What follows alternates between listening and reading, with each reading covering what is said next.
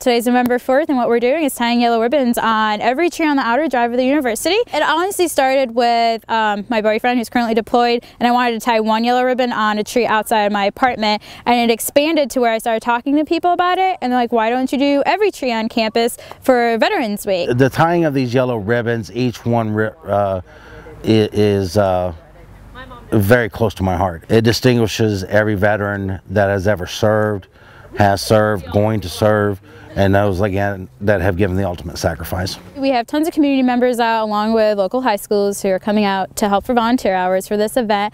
We have about 403 trees on the outer drive, and hopefully by 3 o'clock we'll get all of them done and tied. For me, it's more of a memorial thing. We lost guys in my tours, so some of these ribbons actually have the names of those guys we lost, so it's kind of important to a memorandum for these people. I think it is very important to do on campus. We have to recognize our veterans. We have to recognize our military. If not, I mean, our military, if it wasn't for our military, we wouldn't have the rights that we have now. I've had military members of my family. My uncle personally was an amputee from after his service.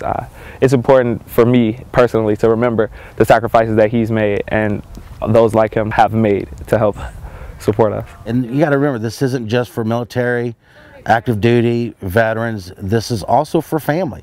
The family suffers just as much as a veteran does. It's overwhelming. I really didn't expect this to be such a great kickoff so far, and I'm excited to see it expand as tradition for future years to come. Pride, sorrow, there's a lot of emotions by seeing each one of these ribbons